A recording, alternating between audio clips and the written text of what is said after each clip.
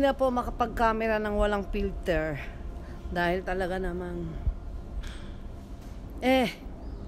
alam nyo na, grangis. Ito, inaaya ako ni Beth.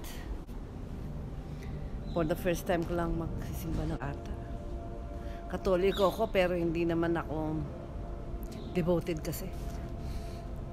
Okay guys, paglabas ni Beth. Yan ang apart, ang mansion ni Beth eh. Asan na ba?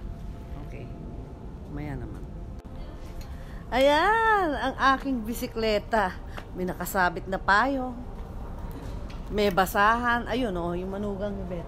Saan punta mo? Trabaho ka na. Okay. Wala pa si Beth. Ayan. Boses pa lang ang narinig ko.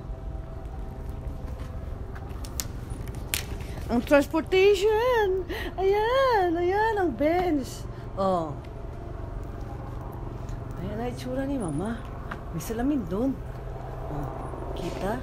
Kita ba? Hindi. Sige. Ayan na lang.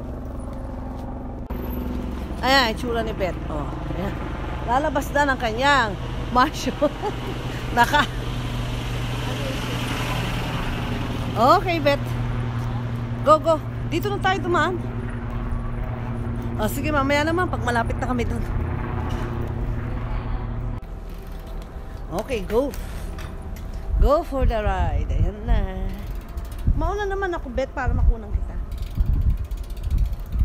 Para nasa likod kita. Ayan, oh, yan ang buhay Japan. Bisikleta lang. Ayan si Beth, oh, ayan. Hello. Ayan. Ito, kailangan double yung mas mo. Nakamas ka na, nakasalamin ka pa. Dahil lang Tingin ng kaliwat kanan. Oh, yan na. kapon. Tawid. Hindi mo ano ka. Kailangan ganito, kailangan. Parang ano. Ayan. Pero sisimba kami ngayon as Wednesday. Oo.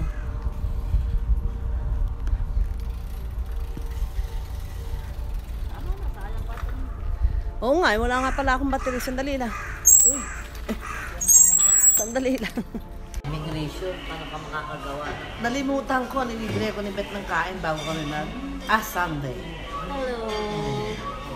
Kahit walang pera, dito kami nag-aaral. Dito yung aming library. O, gusto niyo maka-join sa library namin? Go! Yan ang life. Sub-sub. Okay. Pupunta na kami sa church maya-maya. Kasi 6 o'clock pa.